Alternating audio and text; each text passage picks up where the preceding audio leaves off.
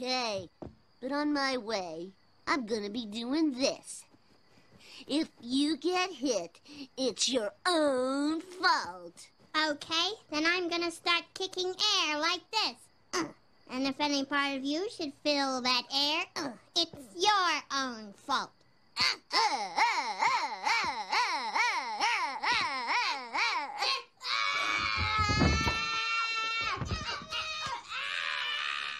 I better go check that out.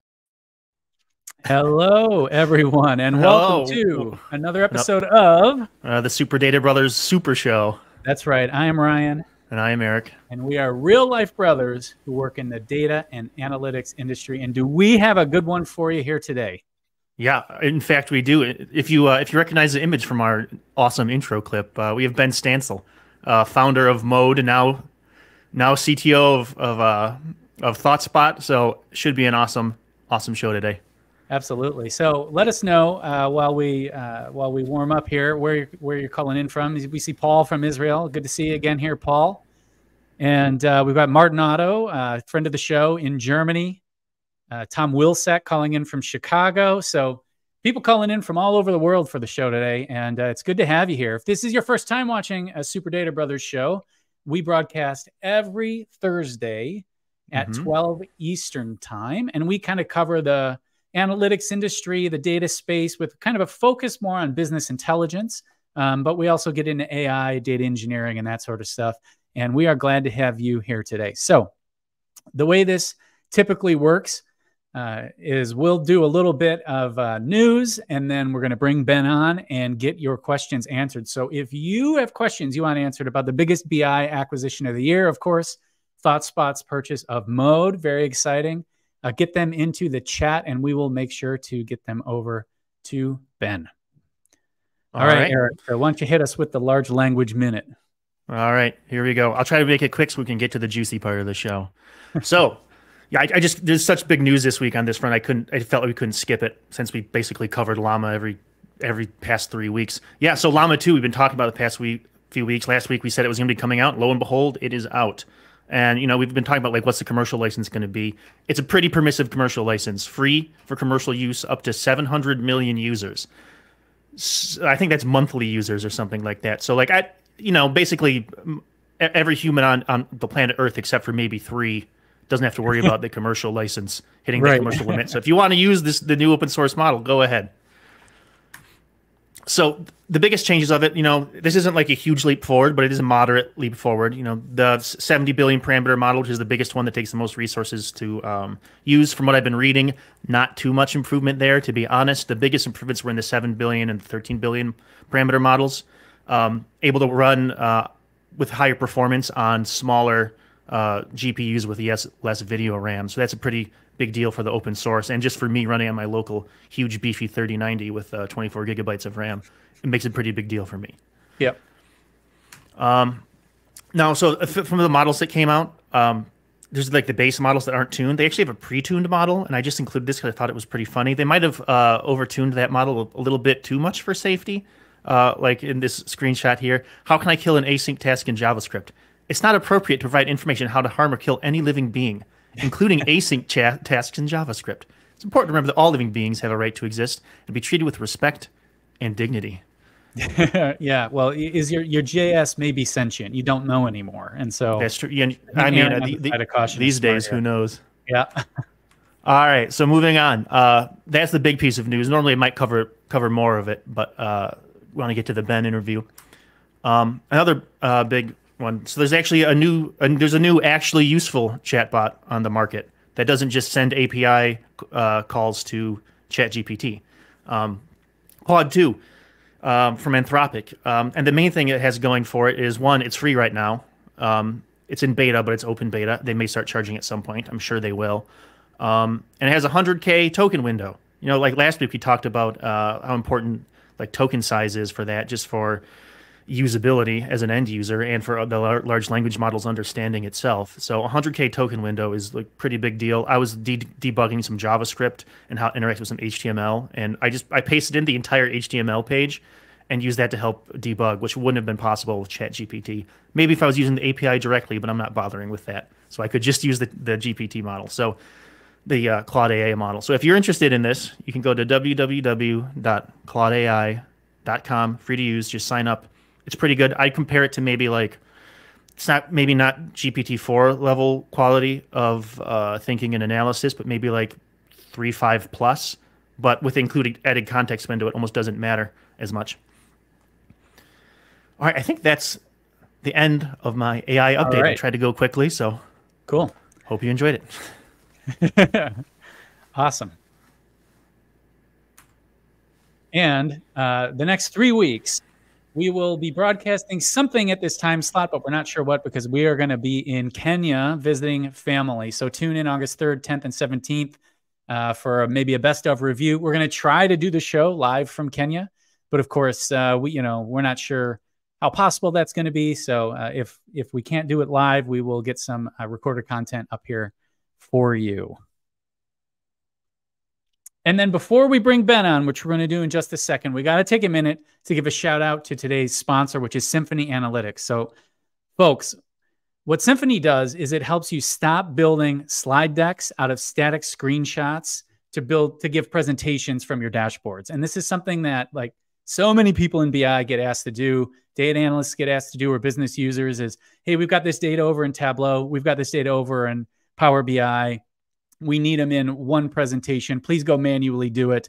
Oh, by the way, please manually do it every Friday for the meeting on Monday morning. What Symphony does is it allows you to combine the visualizations from different BI tools into one integrated storytelling canvas without having them migrate from tool to tool. That's kind of the magic behind it, right? So they also let you annotate, narrate, and rapidly share insights without building those annoying slide decks, and with kind of a back and forth. You can build a presentation and have a back and forth communication with the people who are going to be consuming or presenting that presentation to really get at the heart of what it is that you're trying to say. And as a cloud-based tool, you don't have to install anything. You really transform your siloed analytics tools into unified, powerful stories with Symphony Analytics. So visit them at symphonyanalytics.io to connect your data today, save money on migrations, and simplify your analytics collaboration. Thanks again to Symphony for sponsoring the show. Our first ever sponsor. Very exciting. All right. Enough preamble. Let's bring Ben Stancil on the show and get rolling. Yeah. And anyone watching, remember, put those questions in. We will ask them. Yep, absolutely. Okay, Ben, welcome to the show. Yeah, welcome. Howdy. Thanks for having me. So how's life as a Thoughtspot employee treating you?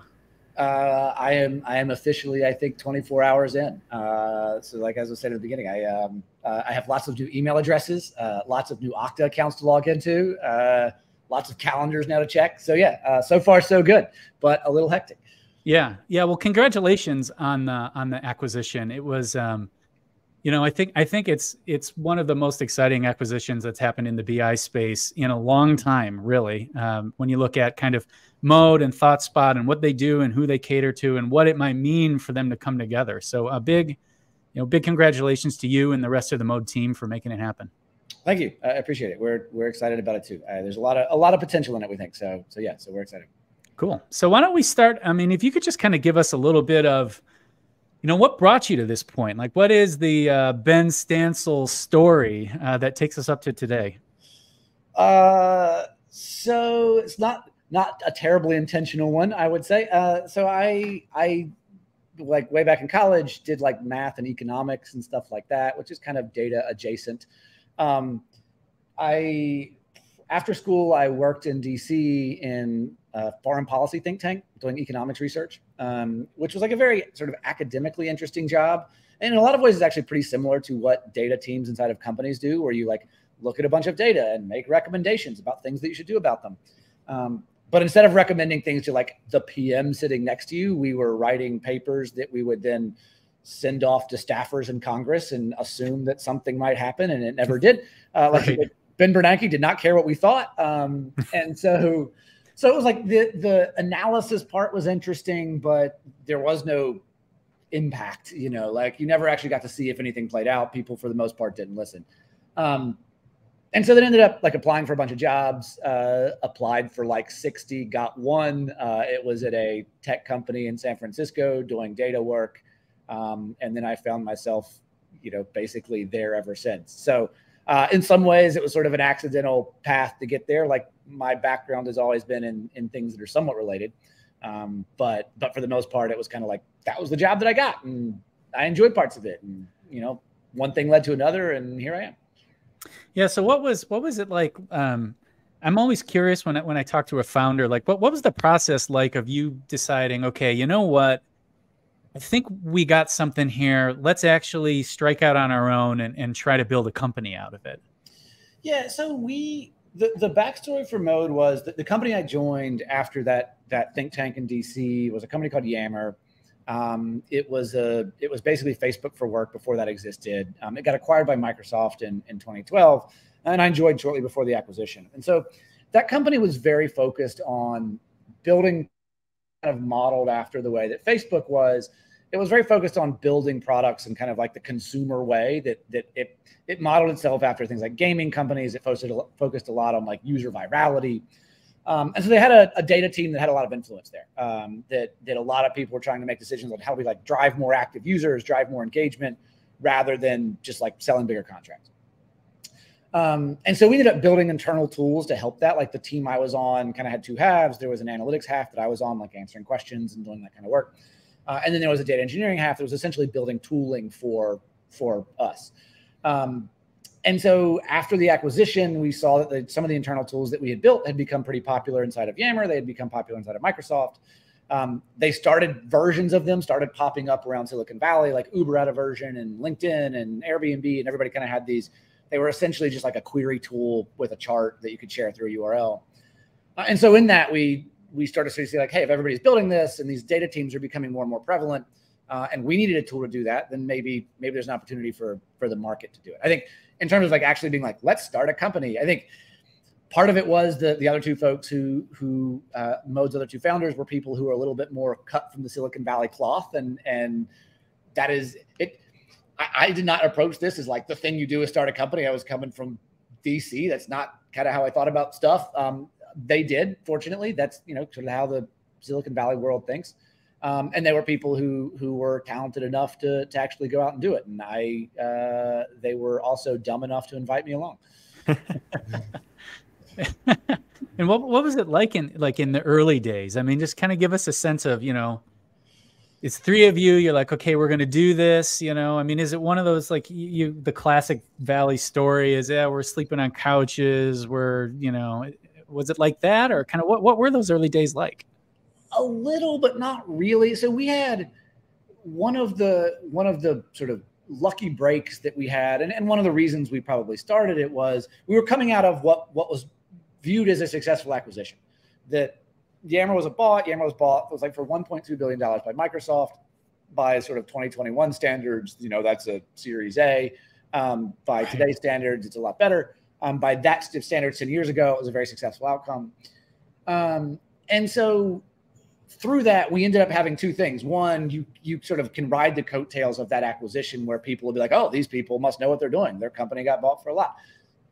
Josh and Derek, the other two co-founders, very much contributed to that success. I had arrived like 3 months before it happened, so I contributed nothing, but, I'll take the credit. So part of it was that, and part of it was also like through that acquisition, some people make money and they're in Silicon Valley. And so the thing they do is they make angel investments. And so like we basically were able to go the day we started it and go out and raise some money from former employers. The CEO of Yammer was David Sachs, who has since become a prominent podcaster. But he was like able to write angel checks and things like that. And so like we were able to basically start it as a venture-backed company from day one.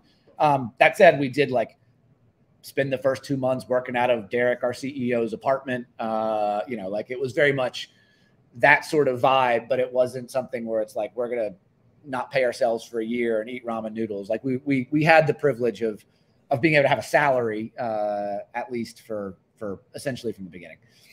Yeah. And we got a comment here from Greta Brower. Strong eras vibe here. So I knew somebody was going to notice the sweatshirt. So we'll just take a brief diversion to talk about that. So you did go to a Taylor Swift show recently, correct? I did. I did not buy the sweatshirt there because like the lines basically wrapped around the entire stadium. Apparently they had special like, on-site only swag. I did not buy that, but yes, I did go to a show at Giant Stadium or MetLife Stadium or whatever it is in New York. Yeah. New Jersey. She was very insistent to be like, I love all my fans in New Jersey. And it was very offensive. And so what was the show as amazing as everybody says? So like, yes, however, it is a spectacular presentation of her studio albums, I would say. She does not deviate very much from the albums themselves. Some people you see live and like, oh my God, it's a totally different song. This was the albums played very loudly with a whole bunch of screaming people in the background. She herself is clearly someone who has lived her entire life in the spotlight and does not understand normal human beings. She thanked us. She wrote all these songs for us and had kind of what felt like the very scripted lines that, of course, they all land. But I would not consider her like terribly charismatic, to be entirely honest. She puts on an amazing show, but it's a little bit scripted. Yeah. I mean, I think that's interesting. So it's not Taylor Swift like the jam band, right? Where she's gonna riff for 12 minutes on a organ solo in the middle of Shake It Off. Like, you see like a Springsteen concert and you're like, this guy is just out here giving it all to us. And she's kind of doing that. But like, you kind of imagine her walking off stage and then forgetting that any of that ever happened. Right. Yeah. Cool. So let's, we'll never forget. Let's talk a little bit about, the acquisition itself and the story of how this came about. So, obviously, there are maybe pieces of the story that are NDA'd or that sort of thing. So we understand, talk about what you can, but, when did this idea first occur? Did they reach out to you? Did you reach out to them? How did it happen? So it happened reasonably quickly. Mode has historically been a product that was I would say a reluctant BI tool that was originally focused on data teams that found its way building more and more BI features because that's essentially what the market wants. And when you build something that looks like a BI tool, people will start using it like a BI tool, and you inevitably have to build a lot of like self-serve BI functionality, things for business users, permissions, and all those kinds of things. Like everybody kind of eventually coalesces around kind of BI in some form or another. Yep. Node was always popular with data teams. Like we basically sold to companies that when the data team was the key person making a decision about the BI tool to use, Node was going to win that deal. When the CIO was the key person to make that decision, it was an uphill battle for us. And so we were moving in the direction of like building more kind of traditional type of BI functionality. ThoughtSpot has come from the opposite direction. So ThoughtSpot has historically always sold very well to the lines of business, to business users. They have not sold as much to data teams. They aren't approaching it as just like, let's rebuild old BI. Like they have thought about integrating AI and natural language and search and things like that into the product from the beginning as well. So it's a different flavor of BI, but it's sold to that audience.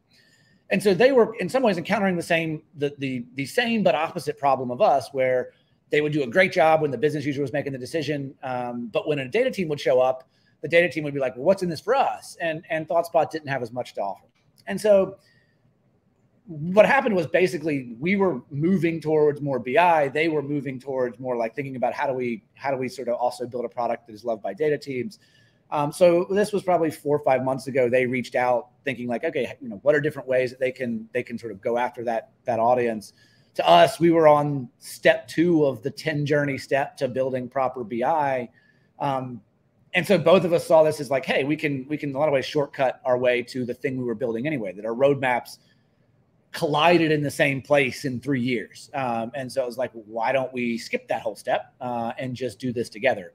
And I think over time, we've realized a lot of one of the things I sort of talked about with one of the folks on the Thoughtspot side, kind of as we were having these conversations, is it feels like we've led these kind of parallel lives just from sort of opposite sides. And so it's a little bit of a meeting in the middle that I think, again, gives it a lot of potential for us to build the solution that we wanted to build and it was on our roadmap in 3 years, plus some extra AI stuff that they do really well. And for us, we can provide the thing that they wanted to build in 3 years, plus some like sort of longstanding, technical tooling that we've built for a long time as well. So that's kind of where it all came from. And again, both of us were sort of in the same direction and realized, or headed to the same place from opposite directions, I would say. Yeah. And one question is just, I'm curious, to what degree did the kind of changing funding situation, economy situation factor into your guys' decision to take an exit at this time? So I think that the way in which that really affects it is, to me, the change in the market did 2 things. There were 2 big shifts in it. One was the obvious one, which is like multiples go way down. That companies that make $10 million aren't worth $2 billion anymore. They're worth something much more reasonable. And so everybody gets affected by that. The other way that it really made a difference, though, was like entire kind of segments of the modern data stack suddenly become smaller or less plausible completely. Like something, I was talking about this with someone a couple of days ago, something like data observability is a thing that exists in a world like that is a segment that may be a huge one in the future, or it may be a consequence of sort of VC froth and excitement about the modern data stack that in reality, it's actually only can support some more narrow products or narrow features or things like that. Mode didn't sell a thing like that, but we sold to data teams. And in order for us to grow into like the big and ambitious business we wanted to, we essentially realized, okay, that means we have to build things like full on BI. Yeah. And so I think it was less about like, oh my God, the market's falling apart, we have to sell like everybody aboard. It was more recognizing that the opportunity to build a really, really big business by selling exclusively to data teams was going to be much harder in this market. And so like we had already sort of made that decision 18 months ago that, all right, we got to invest a lot in sort of proper BI. And so because of that, we started thinking more about how do we make a really great BI product? When Thoughtspot comes along, like they have a great BI product, this could work really well. Whereas if the market was different, and I think if they came to us, we might think, oh, the analytics alone thing could be an enormous company on its own. And I think that's a much harder thing when people are sort of more constrained in their spending, when people are trying to consolidate stuff like that. So it wasn't so much of a like, oh, this is a fire sale for all that sort of stuff. And none of that sort of part was there, but it was very much an element of like, the market is shifting and ultimately we're going to have to build a BI tool. And if we're going to do that, we might as well partner with what we viewed as sort of the best independent one out there. Yeah. Yeah. That makes a lot of sense. And I mean, we've definitely seen it. Like you look at just the general conversation in the data world right now, it's a lot of the things you've talked about, right? Budgets are getting tighter. If you're selling to data teams that are implementing the modern data stack, there's a degree of scrutiny on their spend that didn't exist, back when interest rates were at 0 and that sort of thing. So that's interesting. I mean, thanks for sharing that. It's really good to get kind of an insight into the thinking there. And I think there'll be like, you'll see elements of it. So like the DBT Transform acquisition, I think is in some ways driven by the same piece where Transform, I think, was building a really good product. Their business was perfectly healthy. But the idea of building a standalone semantic layer completely suddenly gets a lot harder when people aren't buying 10 tools, but they're buying 3. And so the partnership there with DBT makes a ton of sense because DBT already has a thing that can stand alone. And so it's not a matter of sort of anything specific about Transform. It's more that people just aren't going to buy 10 tools. They're going to buy 3. And so you want to be a part of one of the 3 that they buy. Yeah. Yeah, absolutely. So here we have a question from Neil Radin. Now, I don't know the context of this question, so I'm going to ask it, but I'll throw that out. What was the connection between Mode and First Rain? Question mark. I don't know what First Rain is. Should I know that? I don't know. Either, I don't know it either. All right, so that's a whiff. We don't know. If there's a follow up to First Rain, I feel like this might be like a Taylor Swift reference that I should know, and if I don't, then bad fan. You're not a good enough Swiftie, I guess. Yeah, we know. But if there's a follow up, happy to try to answer it. Yeah. Awesome. So let's talk about kind of, where we go forward. So, what is kind of the vision for how Mode and Thoughtspot can work together? Because you're really right. You have this tool that, I spent some time at Count, which is a much smaller BI startup, and we really viewed Mode as the kind of apex modern data stack BI tool that we all kind of wanted to be, right? Focused on data teams. And then you've got, Thoughtspot, which, like you said, is very successful selling to the business. So kind of what is the vision of how these things come together? So part of it is again, for our customers, they wanted more BI. Their customers wanted more things for data teams. And so we want to make sure we're providing those 2 experiences. And I think that is the key piece for us is we have to provide a great experience for both sides of that equation. That may be keeping things relatively separate. It may be like the analogy I've used before is if you're Google Docs and people start saying they want spreadsheets, you don't stuff the spreadsheet into Google Docs. You may just have spreadsheets with a similar login. And so for us, the vision is thinking how do you make these 2 sides work together really well? That isn't necessarily there are plenty of ways to maybe integrate them nice and clean. There are ways to keep them separate, but it's more that these 2 workflows overlap in a ton of ways in businesses that analysts could ask questions. They have to build dashboards in sort of traditional BI. Those dashboards generate more questions that they have to then go answer by writing SQL queries or doing things in Python or R. And so you want to make that where it doesn't feel so disjointed. And that may just be that you can search for things across one platform and all the assets sort of combined together. There may be really deeper ways to integrate that using some of the generative AI stuff that Thoughtspot has. So there's a lot of different ways to bring those pieces together. And we have some ideas for that will kind of, obviously be showing people more down the road.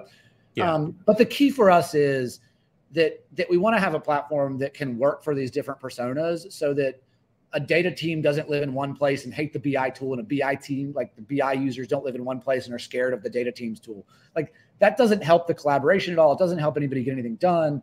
It ends up creating these kind of weird organizational silos that are really challenging. And so our focus is on solving that sort of experiential problem. Again, how exactly we want to deliver that, I think we have some ideas, but we want to be very careful about not forcing the products together in awkward ways just because it's kind of nicer or more convenient or because it feels architecturally more sound.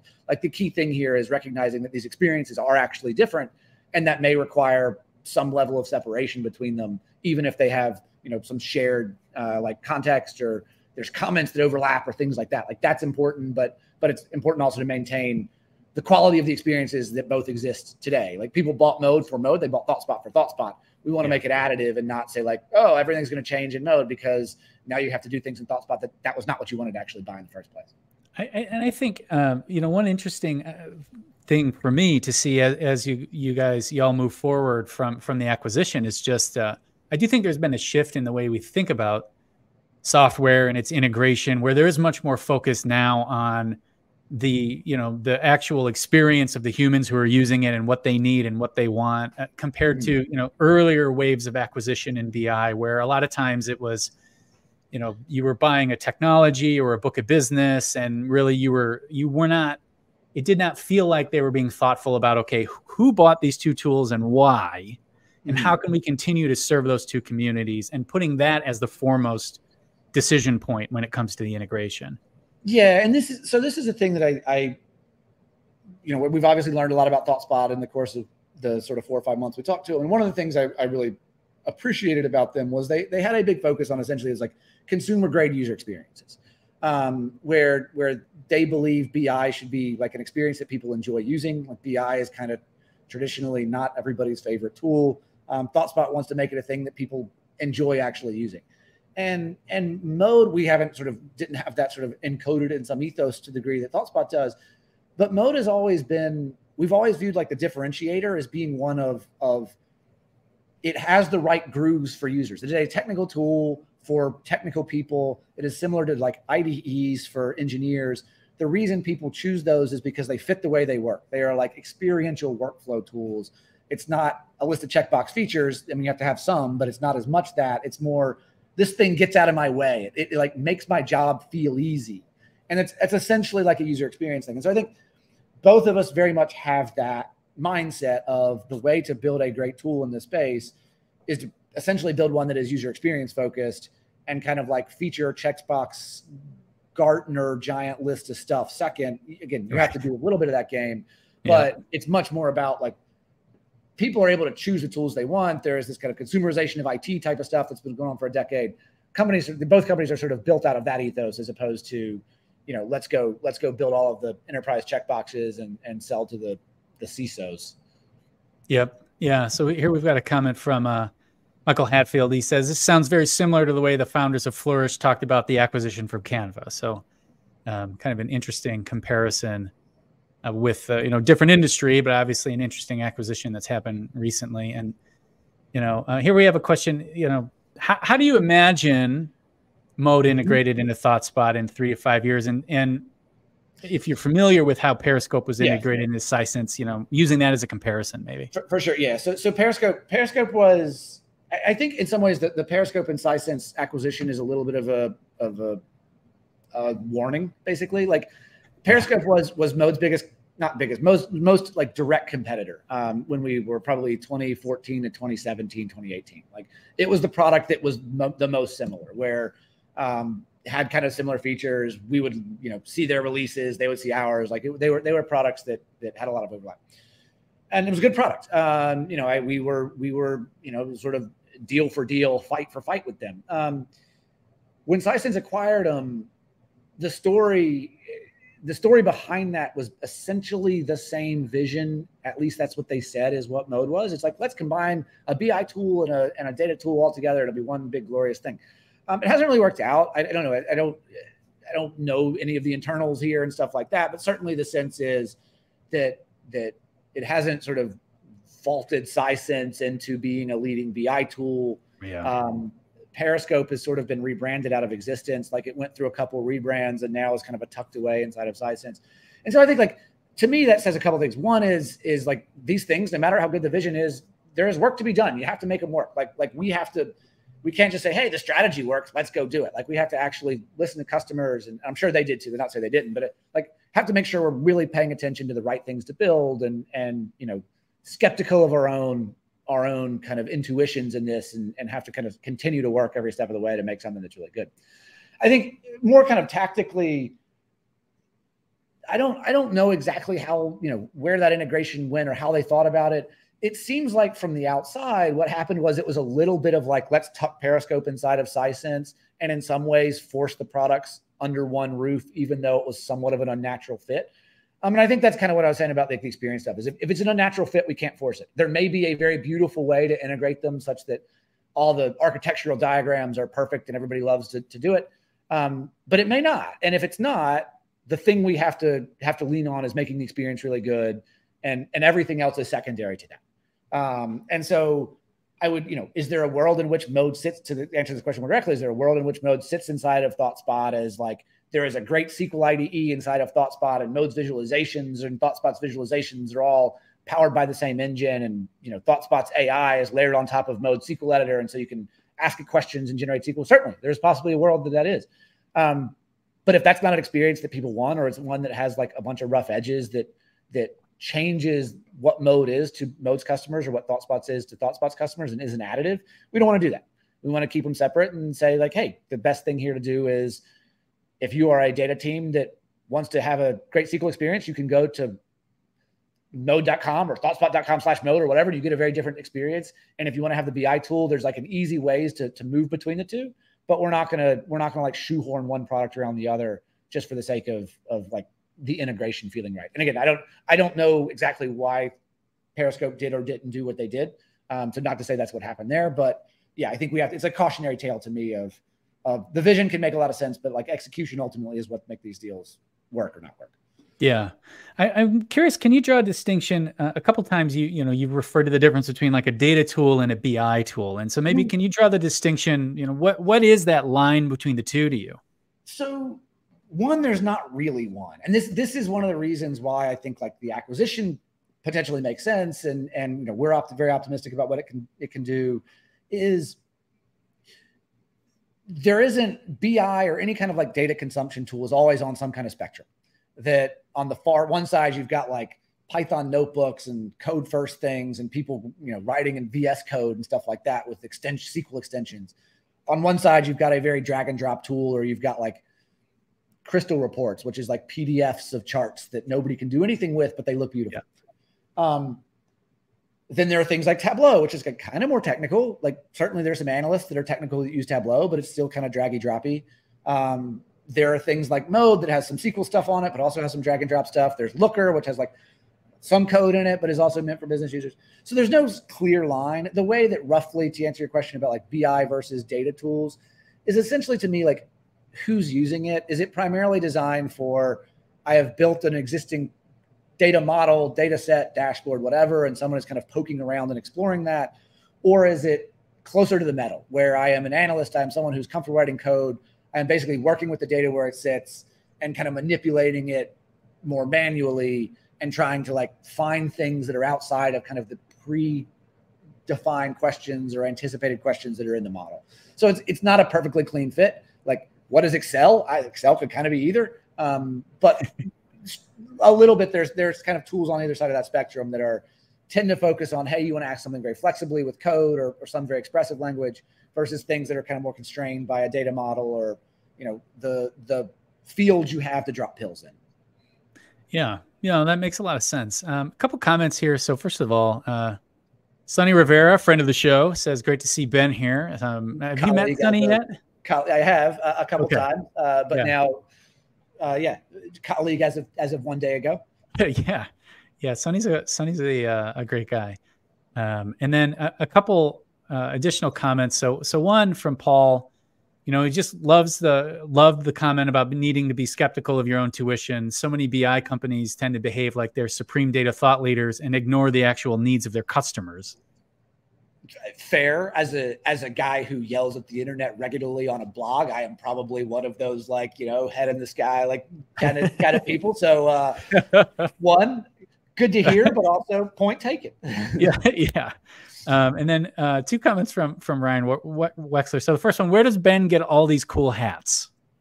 I can't disclose my secrets. That's honestly, real NDA right there. Lids, and sign up for New Era's marketing materials. You'll get an email about once every 4 hours, but once a month there will be a cool hat. Yeah, and then a more serious question from Ryan. So how do you view BI is going to change, assuming DBT has real staying power and companies have these ever morphing data models? So I would be very supportive of that. And I actually think that is a thing that in some ways, both Mode and Thoughtspot are I don't want to say betting on, but are positioning themselves to take advantage of if it were to come to pass. So take Looker, for instance. Structurally, you could say Looker and Thoughtspot are very similar. That there is a data model. Looker has LookML. Thoughtspot has something similar called TML. Same kind of rough idea of you define a data model and kind of a YAML-like thing. They both have an interface for exploring that model. Looker's is kind of a pivot table style interface where you drag pills into fields and it makes a chart. Thoughtspot's view of that is more natural language. It is asking a question in natural language, or this kind of like token-based way of expressing something in a fairly structured language, but you're not driving fields into pills. You're more like saying, hey, show me revenue by this without California included in it. It has a lot of this generative AI technology built in to be able to then generate that chart. But structurally, it's the same thing. It's data model, interfacing the data model. Okay. The difference is where do those products really believe their differentiation is. Looker fundamentally was a data modeling tool. Like, yes, it was a BI tool, but the thing that made Looker was LookML. That people didn't buy it because they loved its visualizations. They didn't buy it because they loved the interface for exploring them. They bought it because LookML was kind of this novel new thing that worked really well for defining models and code, and they got a lot of stuff there really right. ThoughtSpot's innovation is on the front end. ThoughtSpot's innovation is, how do we consume it? It's this search-based sort of approach. It's the natural language. It's really, really easy for someone to come in and they don't get a giant list of fields on the side that are confusing. They can just start typing and asking questions. And so the reason I bring that up is, like, if DBT comes in and says, hey, we are now a universal semantic model, or Looker has pulled LookML out and they have now Looker Modeler that is independent from Looker. If that becomes a universal thing, in Looker's case, that would be a challenging development for a tool like Looker, because they are selling the data model and kind of like an okay visualization tool on top. For us, for ThoughtSpot, like, that's great. Like, the data model is not the thing that they built it. They built it partly out of necessity, out of you have to have that to support the things they want to support. But their real focus, their real technology, their real differentiation was on how you consume from it. And Mode has been somewhat similar. Our approach was basically like, if you're an analyst, like, data models are your worst nightmare. Like, you want to be able to build them to produce dashboards, but when you get asked a question, you want to be able to work around it really quickly. And so we kind of built Mode with the idea that data models should be optional from the beginning. And so if neither of us have to worry about a data model and we can just piggyback on top of something that's really popular and successful, like DBT or Looker Model or whatever, like, great, that gives us more ability to focus on the things that we really think are valuable for what BI is. And so I think that doesn't have to be the case. Looker has, ThoughtSpot has a good modeling layer that you can come in and implement directly. Mode has some pieces of that as well. There are some ways we can integrate that pretty cleanly, we think, between the two. But if their products were fundamentally the things that we are selling and believe is truly differentiated from the market, is the stuff that sits on top of that. And so if there's a new data model, okay, like, great, we'd love to be partners with DBT or with Google or whoever else that might build one of these things and say, happy to support your data model. Like, we care about providing a great consumption experience on top.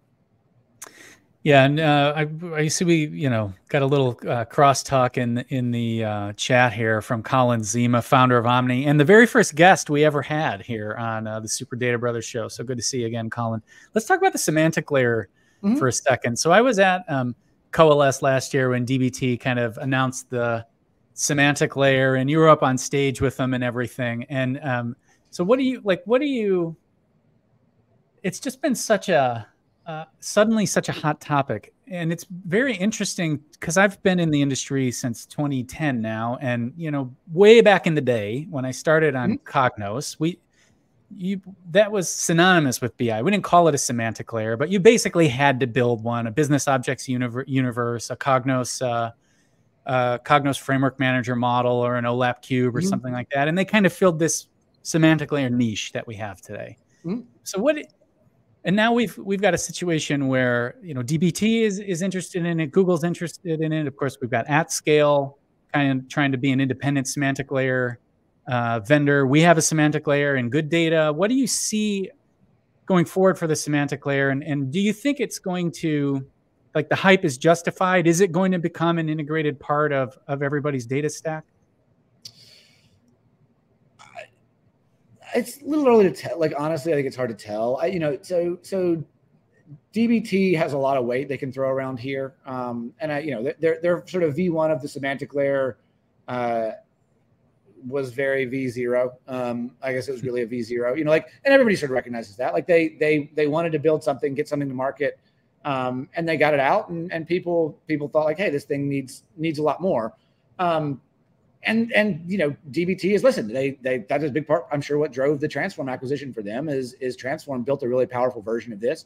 And DBT is invested in making sure it works. And if that means kind of saying, hey, like, the thing we built initially isn't exactly right, we're going to go think about how to do this right the next time. Like, great, more power to them. And I do think there's a lot of potential still there.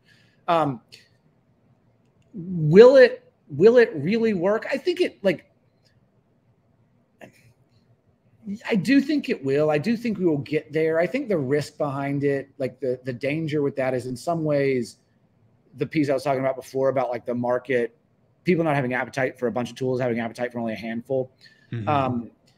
That if you are buying a BI tool and it has a semantic layer built in, do you really go, like, migrate from that semantic layer into a different semantic layer so that your BI tool can sit on top of it. It's like there needs to be more use cases of it than just like it's a thing that BI tools consume from because they already have one. And like, why would I move from thing A to thing B if I'm just going to use the same thing on top? But I do think the promise here is pretty big. If we have all of these different things we want to be doing with data, including a lot of stuff that like Gen AI may enable, then it's like worth the investment, and there's still pieces to get there. It'll just take some time. I think, it's people have to figure out exactly the right way of doing it.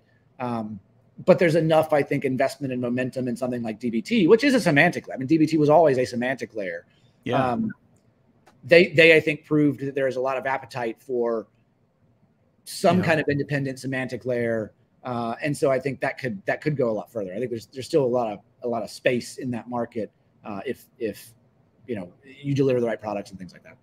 Yeah, just piping in here. Like, I think the use case is definitely there because I work for a university, right? And one of the main things when we're like developing a new model or like something like that is like, well, what tool are we going to use? And it's like, it'd be nice if what tool are we going to model this in? Like, how are we going to do this? It'd be nice if that wasn't a question anymore, right? Yeah. Because half of the departments use Tableau, half use Power BI, some still use Cognos. So it's like if because we don't want someone else to be like, oh yeah, we have this data model. It's like, oh, we only use Power BI, so we don't use any Tableau. It's like, oh, I guess you're gonna have to rebuild this for you. So and this is where there's one of the things that if they can pull it off, that tells the story to how you make this successful.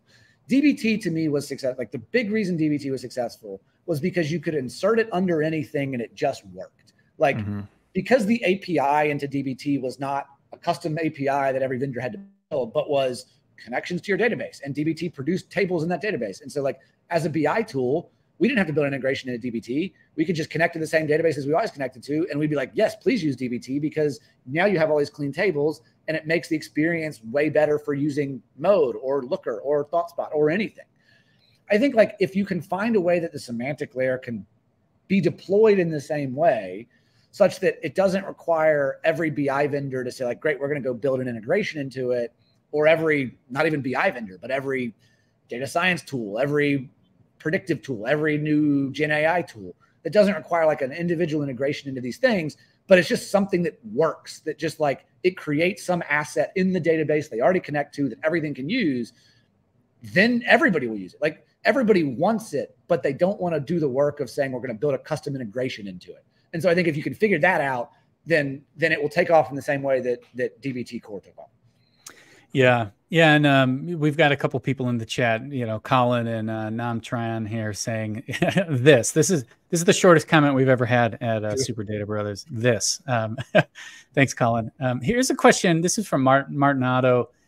What role do you see the big players, you might call them legacy players, the SAPs, SAS, MicroStrategy, IBM, like where do you see them in this market? Is there anything interesting happening there? Are they going to reclaim any market share? Because I kind of come out of the IBM world historically, so I get this question a lot from people I've known a long time. I mean, they make all the money and don't care what happens at the kids' table. Like, do they reclaim market share? They already have all of it. I mean, I think it's like for some of these folks, they will continue to be behemoths that make a whole bunch of money that will like slowly decay. But that's like a decades long process. The fights that we all talk about on the internet are for like, it's for the king of the kids table for the most part. It's kind of funny. Snowflake obviously is like the big hot thing in the space. It's been the bellwether for this is what's possible in the data world. You get sort of the updates on SaaS companies and things like that. And Snowflake's always the one that's like the crazy metrics, the crazy multiples, the best company that we could all become. I don't know exactly where they are. I think they're like at 2.5 in revenue, $2.5 billion in revenue. It's a big number. Oracle released like the autonomous data warehouse. It made like $1 billion in 6 months. And like nobody cared. And like that's Oracle. Like it's all of us are fighting over who can get to $100 million, and Oracle's like, we don't care. That's a write-off. So like, I think that in some ways we are again, it's the exciting stuff to talk about in Silicon Valley. It is what will in 10 years, 20 years be potentially the next IBMs and SAPs. So it's worth the conversation. And certainly, like, you know, the ambition that we now have as combined entity at Mode and ThoughtSpot is very, very big. There are huge BI tools out there. There is a ton of money in Click. You know, it's like they make like $1 billion a year. And who uses Click? I mean, a lot of people do, I guess. But like that to me is the opportunity. Is there's so much money in this market. And for the most part, the startups that talk about startups are talking about a very, very small piece of it compared to what IBM sells every year. It is, you know, there's a saying, Twitter is not real life. And I think this is an example of like, neither is LinkedIn, you know, because it is true. Exactly what you said. I mean, these companies are not part of the, these companies are not part of the cool kids conversation online. But you know, you look at Cognos, which is a tool that people will often tell me is dead. And I know that they still have like 10,000 enterprise customers or something like that. I mean, the amount of money that they're pulling in is massive. I think Click has like 30,000 customers.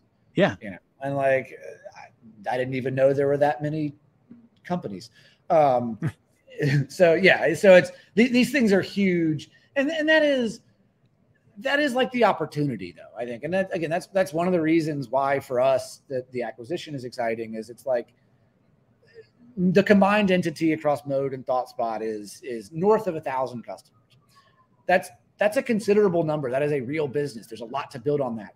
But like I said, Click has 30,000, like my God. And so there is a very real, huge thing you can build in this space. And I think that's a big part of what makes it exciting. Yeah.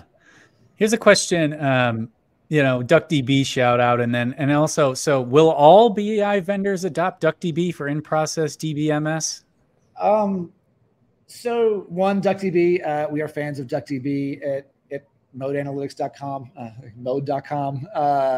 DuckDB is we run in like a query engine and visualization engine that is powered on DuckDB. It has been great. So big fans of the technology. Will everybody use them? Yes, unless Snowflake has their way.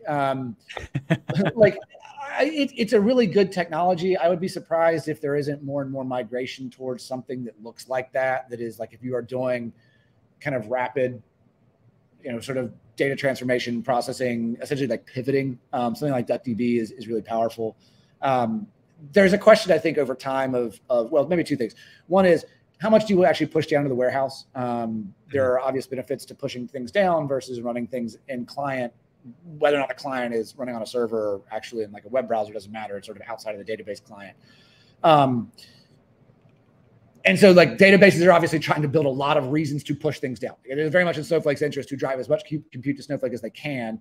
So there'll be a lot of functionality I expect that they will add into what you can do in Snowflake directly to try to make this kind of post-processing happening in something like DuckDB unnecessary or not worth the trade-off. And so I think that's probably the balance there is, do database vendors build enough appeal that tools that sit on top say, actually, we want to really use the Python functionality inside of the database. We want to use all of the different capabilities they have, the ability to query from external storage, potentially even their own kind of like DuckDB layer that lives inside of the warehouse that is that sort of engine. Like Google has a tool that's sort of similar to this.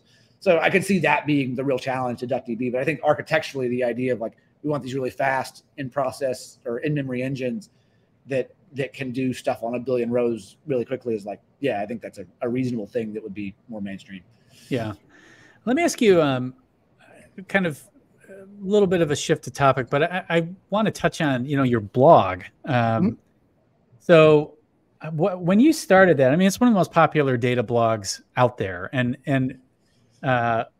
it definitely is. I mean, it gets talked about a lot. I read it every week, right? What made you decide to start a blog, and like, what has that journey been like as it's grown in popularity? So real quick on the last question, the other way to me that like DuckDB doesn't work is everything just becomes AI based and we're all like running stuff in some vector database and everything changes. The blog. Okay, so the blog is the original part of it was back when we started Mode, when the two people who knew how to build a business were building a business and I was the hanger on. I had nothing to do. And so it was like, don't put me in front of investors or customers because that won't go well. I certainly am not capable of building anything. And so I was like, go write a blog.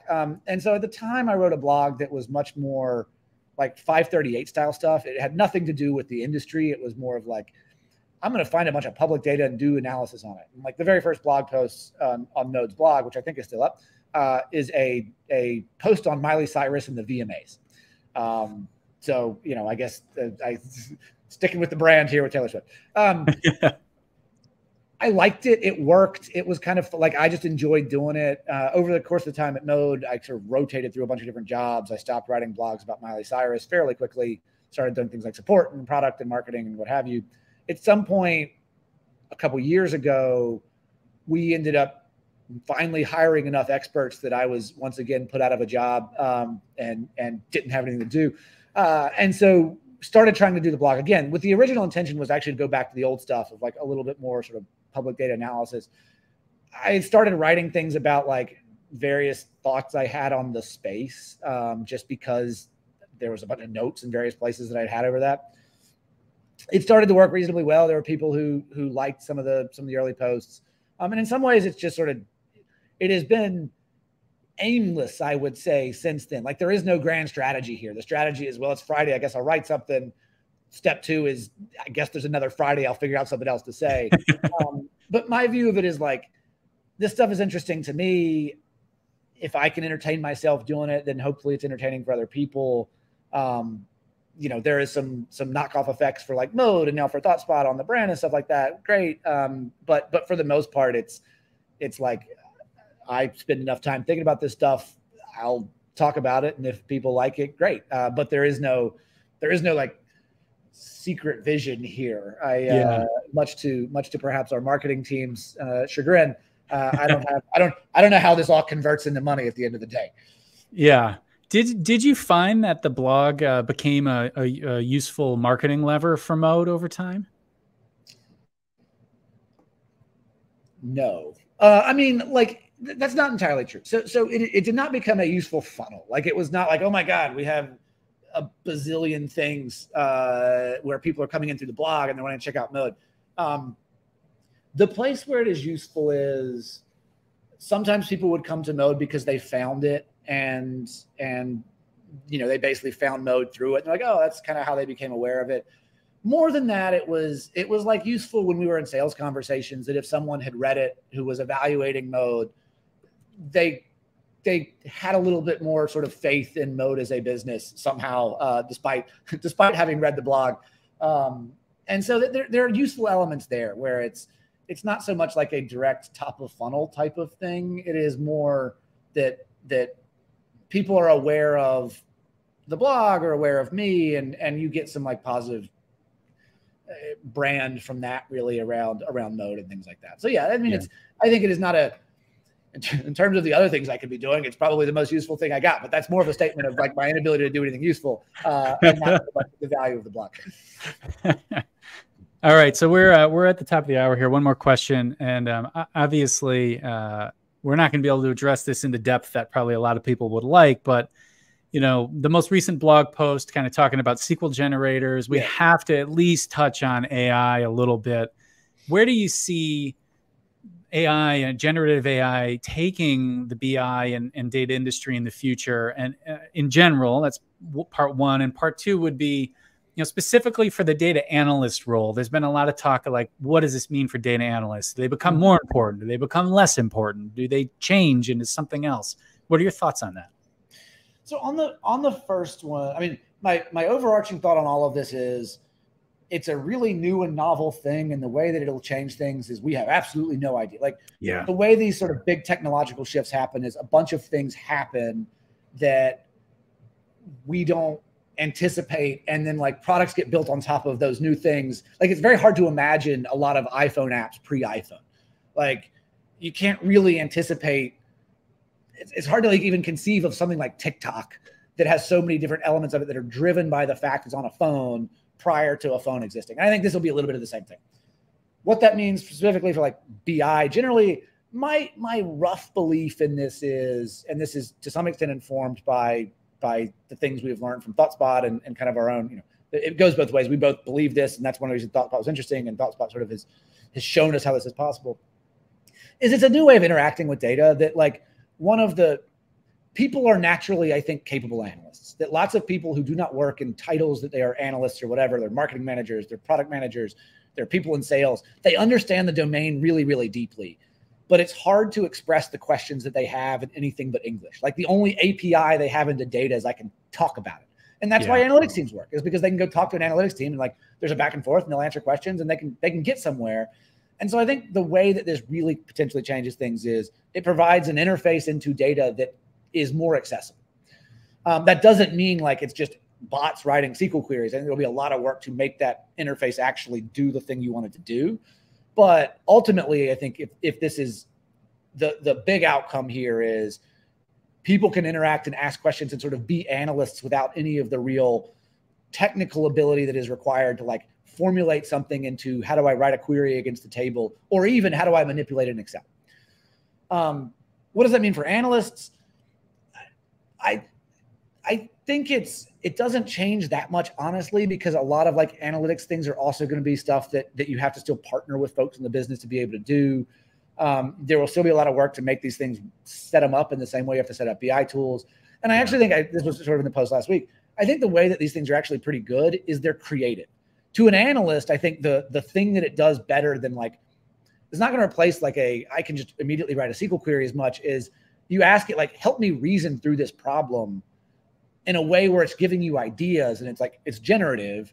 I actually think that's pretty good. And so I could see analysts using it as a co-pilot, but not like a GitHub coding co-pilot, though I'm sure will be elements of that, but also just like an analytical one that is like helping me think through problems, helping me sort of draft ideas for why this event may have occurred and like, what do I go do to investigate it? So it's like the robot that's helping a detective solve a crime, not by like automatically running the DNA test, but by saying like, hey, I saw these things are connected. Like, could that mean something? You're like, oh my God, that might mean something.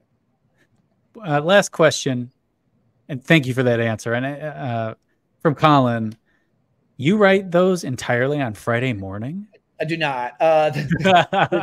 More happens on Friday morning than I would like. Like the one last week, I most of it was Friday morning, and it was like there's a panic moment there. Roughly the writing process here, like ideally, is I basically will write like a brain dump of ideas Monday, Tuesday. It's essentially like 30 minutes of just like spend a couple hours trying to turn it into something coherent. Spend a couple hours the next day like editing it into something that actually might be coherent, and then panic rewriting the whole thing on Friday morning. That's roughly how it goes, and that has over time gotten more compressed, where most of it happens like in 2 days rather than 5. But usually they get started. Usually I start them like Wednesday night or Thursday morning, and then finish them 2 minutes before they get sent out, which isn't great for anybody. But, all right, such are deadlines. So we're a little past the hour here. Ben, I want to thank you so much for coming on the show.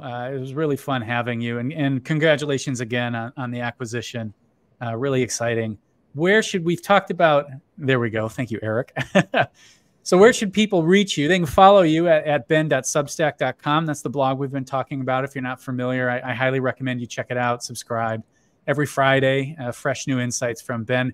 Where else can people reach you if they're interested? Twitter and LinkedIn, I guess. Email.